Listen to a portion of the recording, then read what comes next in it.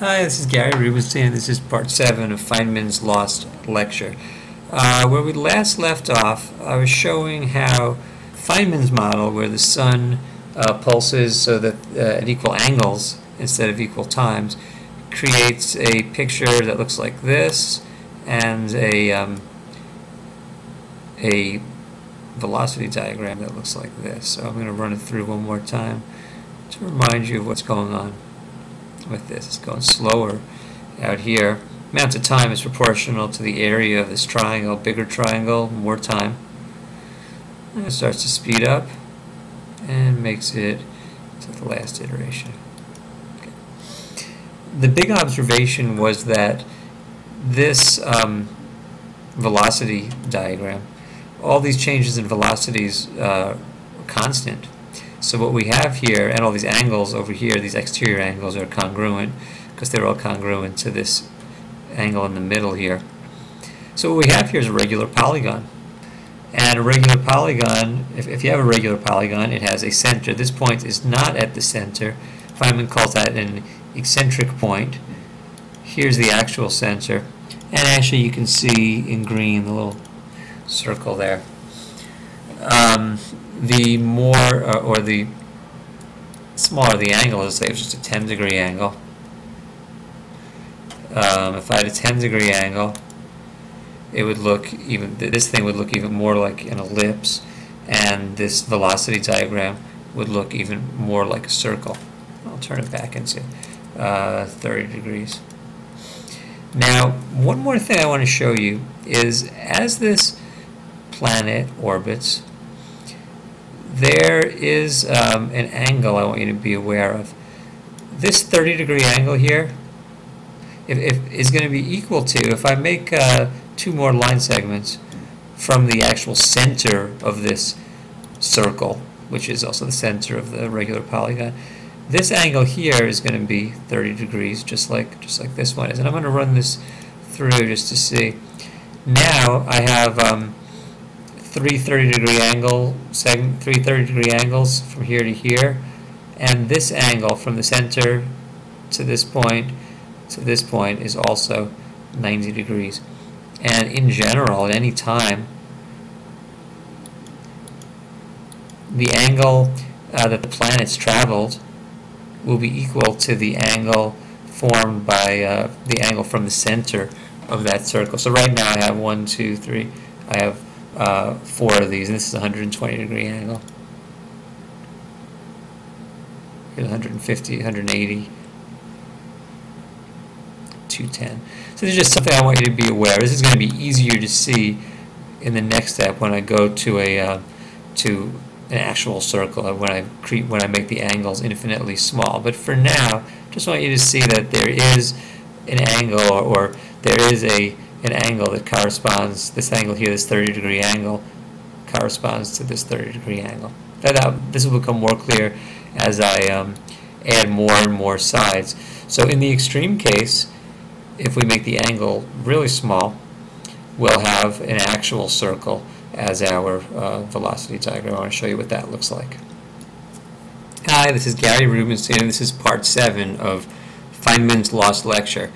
Last part we ended with Feynman showing that if we have the sun pulse at equal angles, the velocity diagram becomes a regular polygon. Well, if we make that angle really small, we get this situation.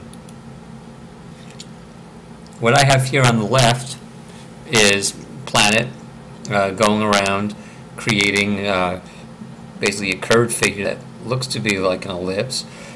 On the right, what I've got is the velocity diagram, and I'm going to pause this velocity diagram for a second just to kind of remind us about what this all means. At this moment, the planet is going in this direction, and it's starting to sort of slow down. Let me move it back a little bit. At the very beginning, the planet is going in this direction right now, this direction here. You can see it's kind of moving in that direction. And it's going very fast, and that's the length of this, is the speed. In fact, I'm going to put onto the planet a line segment which is the same length as this line segment, and actually is going in the same direction. So what this means right here is that the planet's going in this direction, and it's going kind of fast because the size of this line segment is how fast it's going. And as time goes on, you can see what happens is that the planet's getting a little bit slower. That's indicated by this line segment getting smaller, or this line segment getting smaller. And it's going in a different direction. And then as it continues going around, it's getting slower. And now it's at this moment it's going horizontally for a moment. And then it gets over here. This is when it's at its very slowest. And as you can see, that's also when this line segment, that is this line segment here, is as small as possible. And it's also the moment where the planet is going directly, sort of vertically down. And as I continue, the planet is getting a little faster, a little faster, a little faster, until it gets back to its starting position, in which case it is going as fast as it can and going like straight up. And I'm going to animate this for a second so you can kind of get a feel for that. You can watch this line segment. It's kind of like a second hand on a clock going counterclockwise. Shorter it is, the slower it's going. The longer it is, the faster it's going. And at any moment, the direction of it is the direction that the planet's going. I'll take this thing off there. Now, what Feynman says also is that at any time we can measure this angle from the center of this velocity circle. Will always this angle here is always equivalent to this angle over here. I'm going to animate that so you can kind of watch that happen.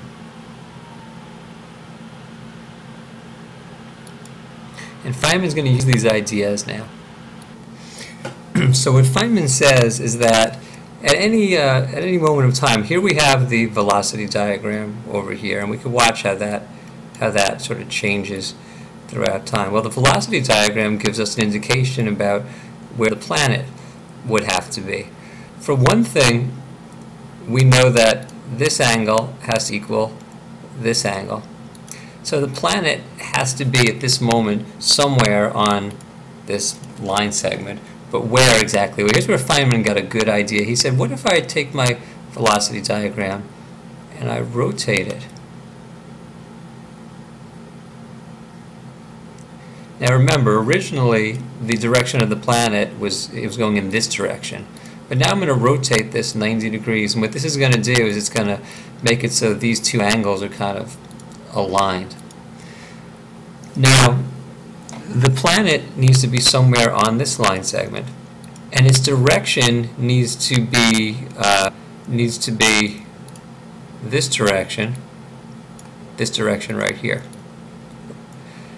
But when I turn this thing 90 degrees, the direction the planet goes is no longer this, but it's perpendicular to this. So what he says that I can do is I'm going to make this circle bigger, because it's all proportional. I can make this bigger.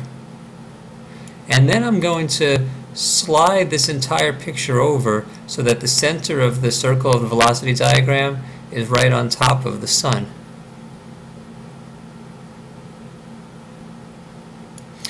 Now the question is, where does the planet go? We know it has to be somewhere on this line, and we know that it has to be on a line that's perpendicular to this. This is the velocity vector after it's been rotated, so it needs to be perpendicular to that. So the planet has to be on this line, and it has to be going in a direction that's perpendicular to this. So it has to be on a line perpendicular to that. So one way to do that is to make the perpendicular bisector of this line segment. And if I put the planet right here, to be concluded in the next part of this tutorial.